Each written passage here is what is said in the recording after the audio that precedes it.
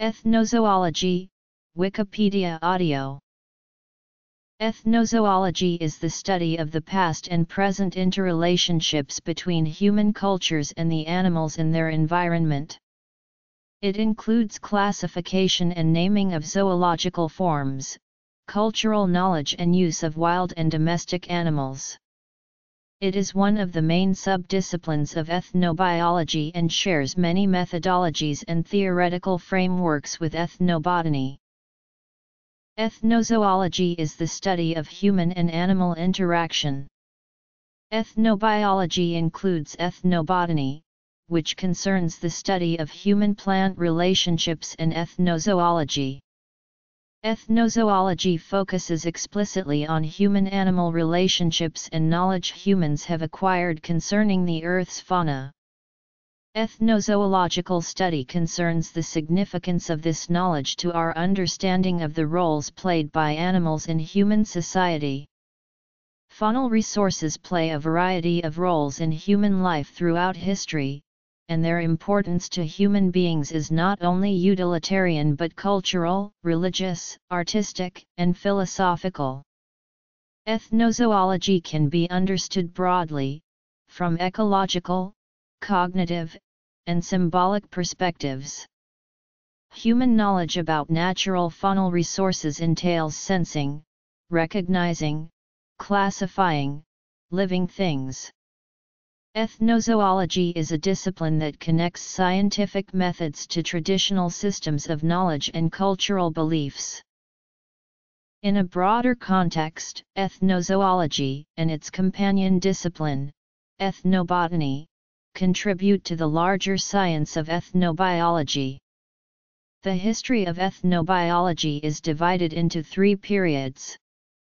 The pre-classical period, which began around 1860, focused on collecting information about humans' use of resources, while the classical period, which began in 1954, produced anthropological studies on linguistics and biological classifications. The current period, or post-classical period, has been described as a meeting of social science and the study of natural resources. Conservation.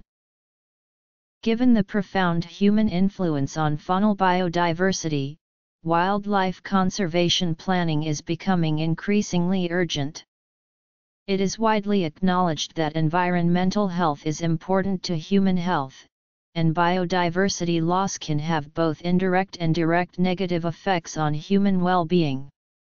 The close link between human health and ecological/faunal health is substantiated with 5 important concepts: animals cause and disseminate disease for humans and vice versa, animals can be guards of human health, animals are used in traditional medicine practices throughout the world, animals are a source of drugs and treatments in human diseases, and animals are used in medical research.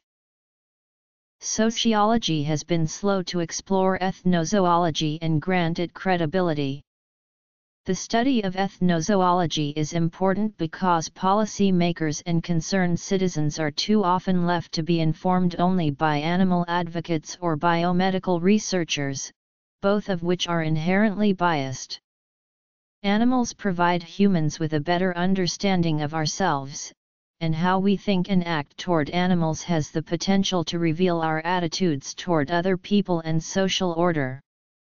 Evidence of this can be seen in the ways that animal images may at times be expressing underlying racism.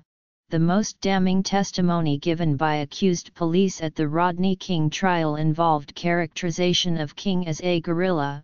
During the Gulf War, Saddam Hussein was described in the American press as a rat, and the actions of people in the Los Angeles riots were likened by the media commentators to packs of vicious animals. Sociology is a science concerned with groups and group formation, including those facing structural and interpersonal oppression, suffering, and vulnerability. Subfields in this area include African American studies, women's studies, and gay/lesbian studies. However, not much attention or legitimacy is awarded animal studies as a subfield.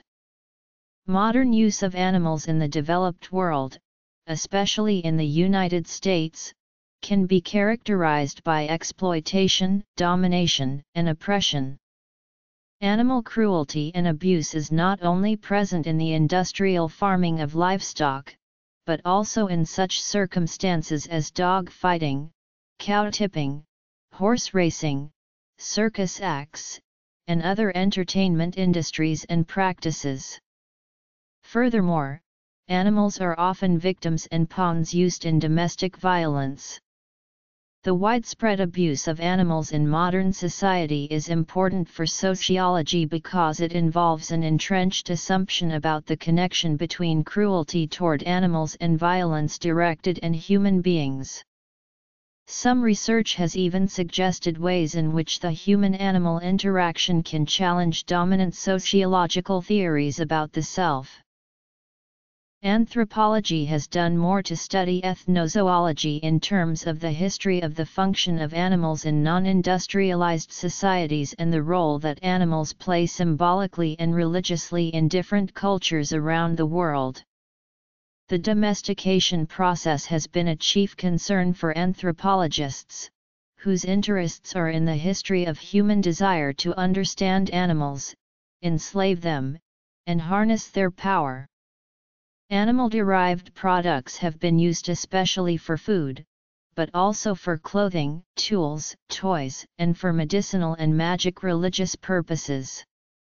Many cultures associate strong supernatural powers between the animal and human worlds, including mythologies and connections with totemic, ancestral, or magical animals and animal gods. Animals are given symbolic meaning, as in the Western association of black cats with poor luck. Biological knowledge varies according to cultural and traditional knowledge and experiences. People share a basic way of comprehending the natural world based on common evolutionary history, and this foundation connects scientific biology with its historical roots in different cultures. The evolutionary perspective on human cognition and affect indicates some degree of universality in perception and decision-making with regard to the natural world and its fauna. The interaction between these aspects of psychology, biodiversity of the Earth's wildlife, and the unique social, cultural, and economic contexts within which humans interact and develop produces cultural diversity. Paleoanthropological studies suggest that linguistic approaches to ethnobiology have only recently evolved in the context of human history, which suggests that these linguistic approaches only provide a partial understanding to how humans perceive and engage with the natural world around them. The social sciences.